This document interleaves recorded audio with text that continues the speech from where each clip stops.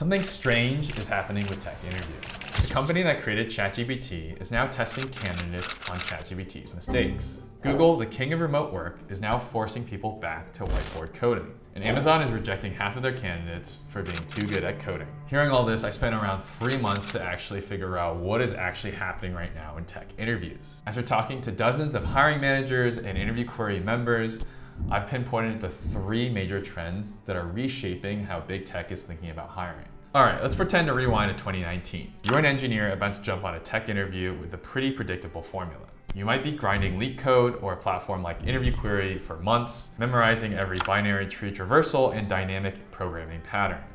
Then you would fly out to Silicon Valley for a full-day marathon, 5 back-to-back interviews in sterile conference rooms with whiteboard coding sessions and executives asking you leadership interview questions. There was no Google, there was no Stack Overflow, and most importantly, there was no help from anyone else. This interviewing process was a gold standard for determining whether someone could join a big tech company and make hundreds of thousands of dollars a year. Then 2020 hit like a freight train. Companies that had never conducted a single video interview suddenly had to hire entirely through computer screens. And the transformation was absurd. By October of 2020, a Gartner survey showed that 89% of businesses used video interviews for recruiting talent.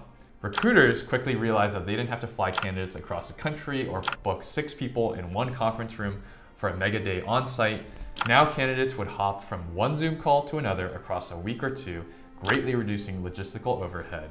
And this was a utopia of interviewing for companies, because now they had a standardized formula plus convenient video interviews for both candidates and interviewers. But then late in 2022 arrived a plot twist no one saw coming. ChatGPT launched and the entire foundation for tech interviews changed. Now here's the thing, if you remember when ChatGPT first launched, it wasn't really good at everything. In those early days, it could write code that looked impressive, but had subtle bugs, and the reasoning engine hadn't yet been developed, so it couldn't handle complex system design questions or case studies. But of course, AI got scary good very fast. By 2024, ChatGPT could solve almost any coding interview question flawlessly, and that's when the real chaos began.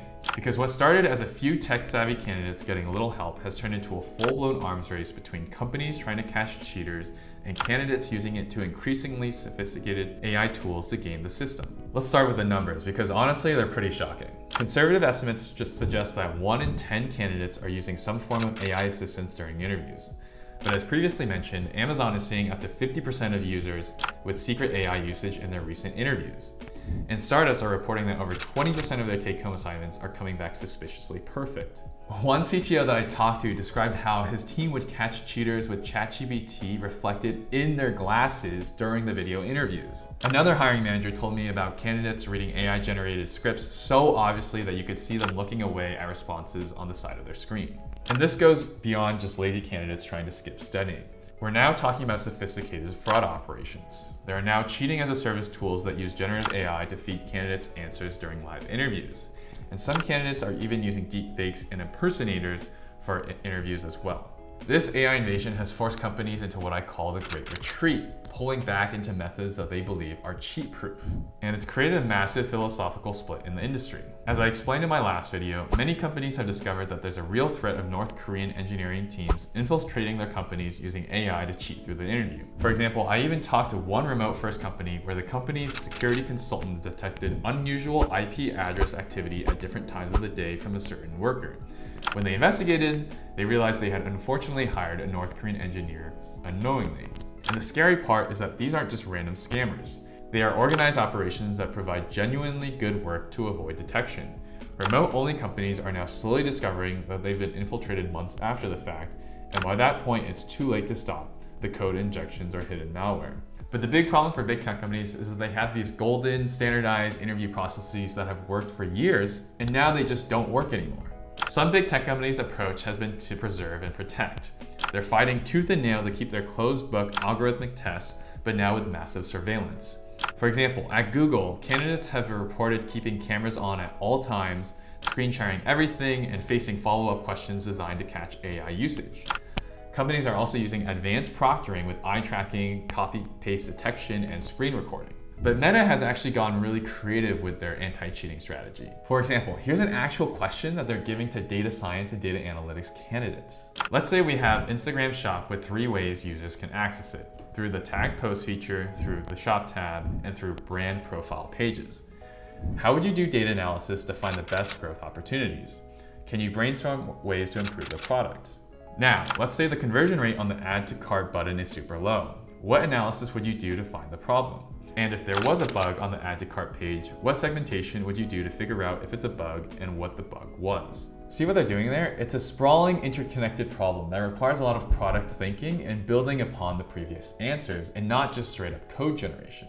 AI can help with the pieces, but it can't walk through the entire analytical framework coherently as it builds upon previous answers. Now here's a look from the other side. OpenAI, and this is absolutely wild, is actually giving their candidates ChatGPT written code and asking them what's wrong with it. The logic is kind of brilliant. If AI is part of the job, why not test how well you can work with AI? And they want to see if you can actually spot AI's mistakes and improve on its solutions. But specifically, OpenAI and other companies like Snapchat and Stripe are moving to take-home challenges. For example, Stripe for their take-home assignment will now give you a realistic problem like building part of a payment processing system, and they explicitly tell you to use whatever tools you want. The evaluation isn't based on whether you wrote perfect code from scratch, but on your architectural decisions, your documentation, and how you explain your choices. And then there are the startups that are doing things that would have been unthinkable just 2 years ago. One AI startup I know gives candidates access to their internal AI tools during the technical interview and evaluates them based on how quickly they can use those tools to solve problems. Startups are also more open to try paid trials and run interview assessments like AI pair programming interviews. And during these paid trials, they'll ask questions like, do you know how to prompt it effectively? Can you catch its mistakes? Can you actually build a feature that's in our Jira sprint right now? And can you actually iterate and ship the solution? But at the end of the day, all of this corporate panic is actually creating a lot of unintended consequences. One of them is that it's actually creating harder and harder interview problem sets. Companies are retreating to what they think AI can't fake, and the bar has shifted approximately 1 standard deviation higher everywhere.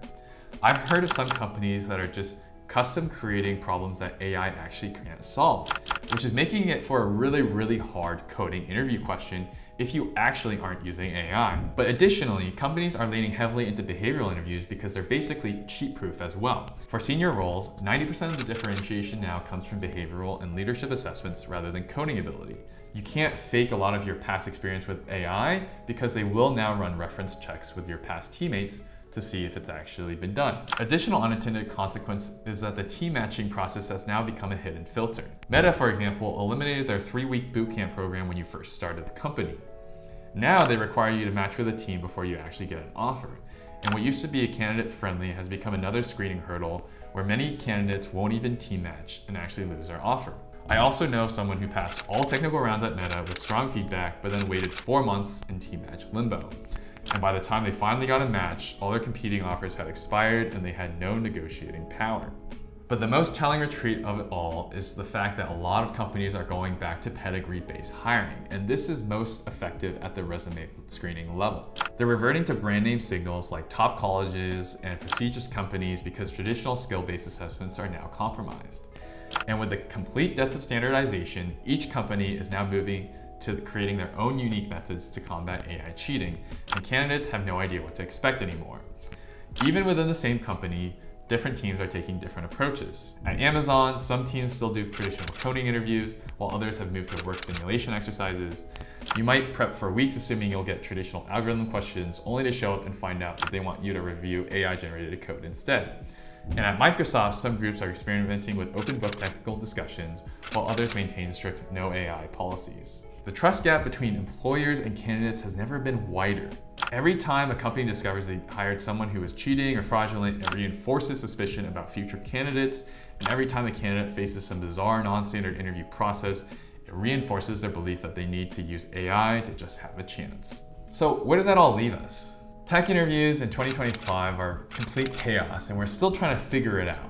We went from a predictable system to every company making up their own rules as they go. And the irony is, AI was supposed to make hiring more efficient, but instead it's created this paranoid, fragmented mess. The real tragedy isn't the cheating, it's that we're creating a system where entry-level talent can't break in, where your college name matters more than your skills, and where the process is so unpredictable that candidates feel they need to cheat to just have a chance. But here's the thing, whether you're facing traditional leak code grinding at Google or AI collaborative interviews at progressive companies, you still need to be prepared for both worlds.